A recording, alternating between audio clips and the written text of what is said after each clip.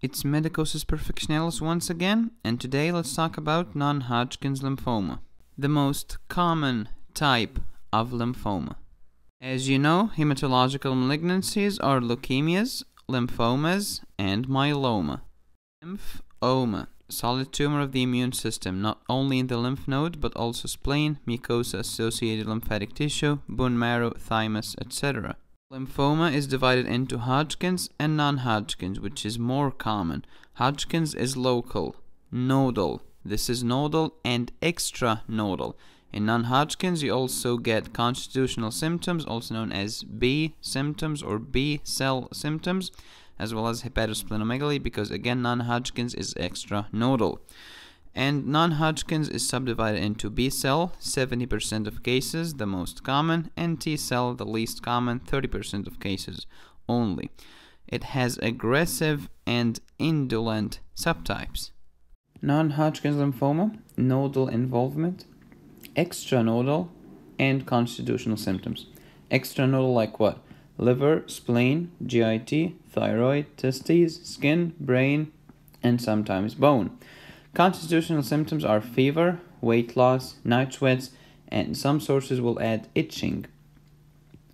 Non-Hodgkin's lymphoma is associated with Epstein-Barr virus, human herpes virus 8, and human T-cell lymphotropic virus 1. And we have talked about this before when you have talked about human T-cell leukemia.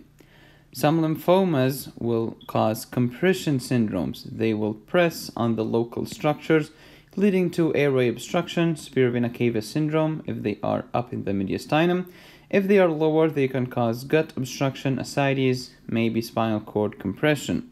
Some lymphomas will secrete IgM, leading to hyperviscosity syndrome because this is the largest immunoglobulin, as well as autoimmune cytopenia such as autoimmune hemolytic anemia.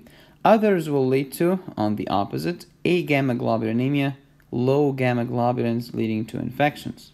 Non-Hodgkin's lymphoma is a late manifestation of HIV/AIDS. It's the second most common cancer in AIDS patient. Do you know what's the #1 cancer in AIDS patient? Please let me know below in the comments.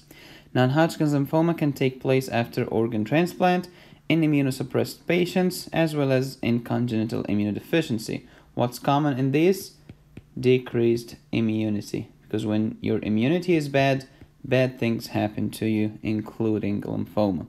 The median age of presentation in non-Hodgkin's is 50 years of age. The older you get, the higher the risk of developing non-Hodgkin's lymphoma. Risk factors for non-Hodgkin's lymphoma: viruses such as human herpes virus 8, human T-cell lymphotropic virus, sometimes HIV, and sometimes even hepatitis C virus. Immunological problems could be immunodeficiency or autoimmune problems, radiation exposure such as H. pylori when we talk about myeloma, mucosa-associated lymphatic tissue lymphoma. How to diagnose non-Hodgkin's lymphoma? Excisional biopsy, not fine needle aspiration. We need excisional. Help the pathologist determine the architecture of the node as well as cell appearance. Immunohistological stains and flow cytometry. Immunoglobulin measurements, because some of them have IgG, others have IgM. Uric acid levels, especially in high-grade non-Hodgkin's lymphoma, they can have very high uric acid levels. Plus HIV testing, because non-Hodgkin's lymphoma may be common in AIDS patients.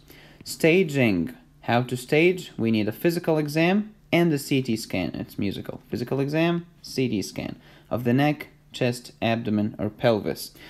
PET scan help diagnose and follow up, and we'll talk about this later. If you have cytopenia such as pancytopenia, we need a bone marrow biopsy to determine the cause of this cytopenia. Treatment of non-Hodgkin's lymphoma: radiation, chemo, transplant.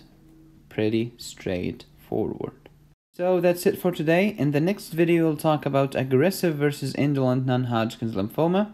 Thank you so much for watching. If you have any questions, let me know below in the comments. And until next time, be safe, stay happy, and study hard. Medicosis Perfectionalis.